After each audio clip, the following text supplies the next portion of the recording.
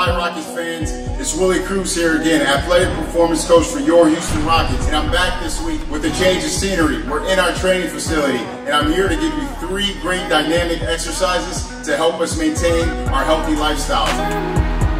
For the swing to overhead catch, start in the upright position with feet shoulder width apart and holding 2 weights at your side. Begin the movement by hinging your hips back while swinging both arms behind you. Use the momentum of the swing to drive the weights overhead while stepping forward with one leg.